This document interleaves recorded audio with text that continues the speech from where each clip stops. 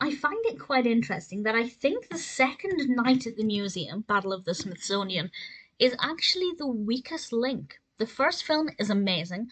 The third film, which is set at the British Museum, is sensational. This film I enjoyed. I thought it was a worthy sequel. But then when I saw the third film, however many years later, I feel like 4 years later, 5 years later, I thought that was even more phenomenal. So actually, it's a bit of a weak link in the grand scheme of things. But nevertheless, I still really enjoy this film. It was released in 2009. It's directed by Shawn Levy. And of course, we have Ben Stiller playing Larry Daley.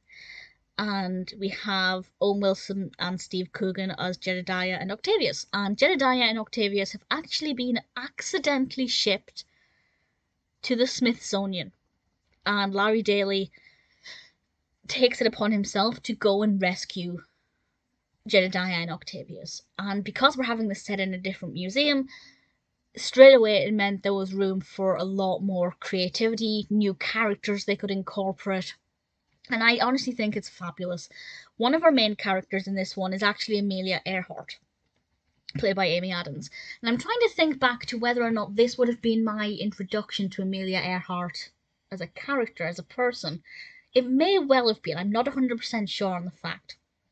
But it's certainly very interesting to have a version of Amelia Earhart coming to life when we don't even know where Amelia Earhart is. I'm very fascinated. It's one of my favourite mysteries, if you like. And I think Amy Adams, who I love, did a fantastic job with the character. We have so many amazing characters. I'm cast in this. Hank Azaria, my personal favourite, Robin Williams, who also appears as Teddy Roosevelt. Ricky Gervais, Bill Hader. Really strong cast. Great mix of characters. The change of setting works very well.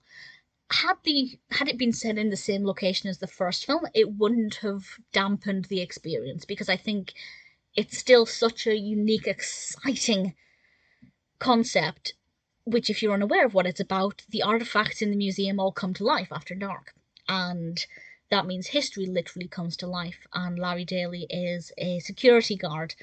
And this one, as with the others, involves the tablet, which obviously brings people to life. And I think as a sequel, it's very worthy, and I really thoroughly enjoyed it. Fantastic cast, brilliant characters, some amazing bits of cinematography.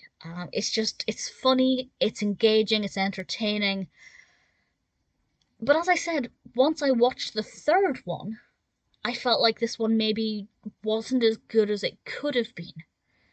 Because the third one for me is a much more worthy sequel, but nevertheless, it's still amazing. I can't judge this one based on the quality of the third one, because that's not fair. But obviously it's also impossible to not compare the two. But I thought it was absolutely fabulous. It's entertaining, it's engaging, it's very well edited, brilliantly done, fabulously acted, a great narrative with a fabulous execution. It is, I believe, my least favourite of the three.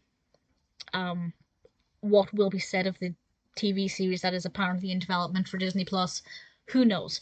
But in terms of the films, I think Battle of the Smithsonian is my least favourite, but I still absolutely adore it. If you've never seen it, do give it a watch. I'd say watch them in order of release, just because it's better to follow the development that way. And also Larry Daley's got a son, so you can follow the progression of their relationship, which is a nice little subplot there. I really adored it. Definitely a favourite film of mine, film series of mine at least. Something I will always hold in high regard, even though it's not my favourite in the series.